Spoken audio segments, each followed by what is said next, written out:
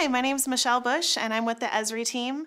We get lots of customer stories that come across our desks, but I wanted to share this one with you all today. It's about our ArcGIS Survey123 feature reports.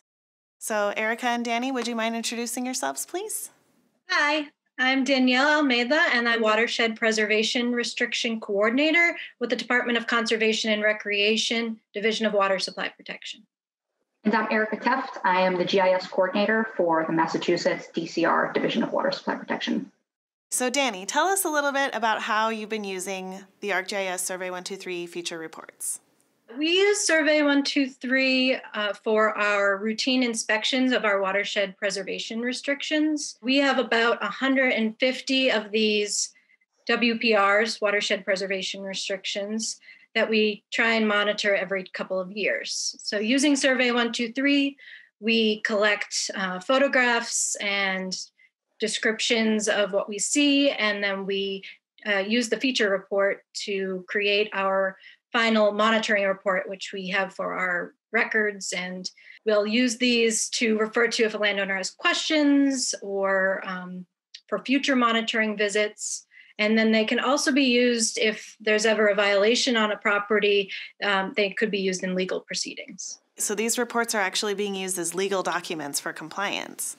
Yes, so they need to be consistent and easy to read and have reliable information in them. Erica, can you tell us a little bit about what went into creating those reports? Sure. So we started the process of converting the WPR monitoring workflow from a paper-based workflow about 2 years ago. And it was a pretty collaborative process. And we started it with the report. So we decided what we wanted that final report template to look like.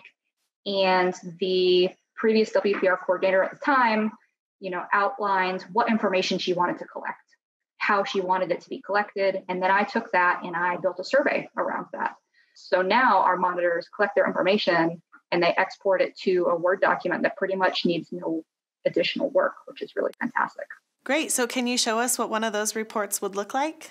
Sure. We have a few examples that Danny pulled together. You can see how at the top we have lots of text-based information, and then the second half of the report is comprised of our photos and their description tables. With 150 properties and all of the work that you're doing, what kind of results are you seeing so far? By using Survey123 in the feature reports, we've cut the time it takes to complete the workflow in half, which is pretty amazing. It used to take about 10 hours per property to start to finish. So that's, doing the pre-monitoring work, going out to do the visit, and then writing the report. Took around 10 hours. And now we're finding it takes closer to 5 hours per property. What has the response from the rest of your team been like? I think it's been great. For me as a user and the program coordinator, I really like how quickly the report comes together and the finished product that I have for our records. Erica, what benefits are you seeing on your end? My role in all of this is kind of to develop these tools for our users. As users see a product like what Danny has, they say, hey, I could really use this for this project, or wow, it would be really great if I didn't ever have to write that report again and I could just collect that data in the field and then be done with it. So I would say over time, as other people within our division see how these products can be used, I get a lot of interest in how other people can start leveraging these for themselves. And we have many products and projects now that utilize Survey123 and the feature report templates. Okay, well, thank you for sharing your story with us today and for being awesome Esri users. And thank you for joining us and listening in for this customer story. You can find more information on ArcGIS Survey123 and our new feature reports on our website.